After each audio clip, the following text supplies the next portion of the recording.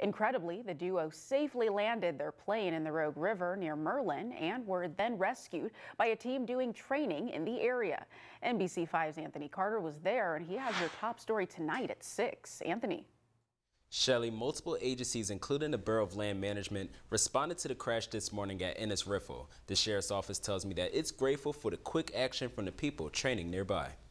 I would say extremely fortunate ending to this incident. A small plane crashed in the Rogue River, ending safely in Josephine County Tuesday morning. Sheriff Dave Daniels says the 911 call came in around 9:30. The cause of the crash was engine failure, and they're just out here in this rural environment. There's nowhere else to really put it down safely.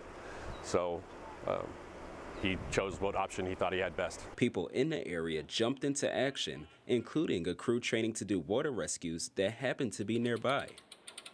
It was perfect place, perfect time. Sammy Hawkins is the instructor for Sierra Rescue.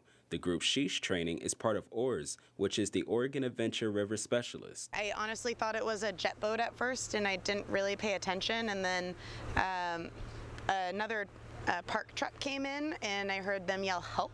Hawkins says OARS typically practices in the wider scenic section of the Rogue River from Grace Creek on down. So to be in the area of Ennis Riffle on this day was rare. She says her trainees did a great job during an unexpected live situation. One of them made the comment, "Sammy, you make the most realistic props." So it was a highlight, definitely, to do a real life rescue during rescue training. The two people in the plane were amazingly uninjured. The sheriff's office says the single-engine plane is a 2002 Vans RVA. The FAA and the NTSB has been contacted to lead the investigation. Live in the studio, Anthony Carter, NBC5 News.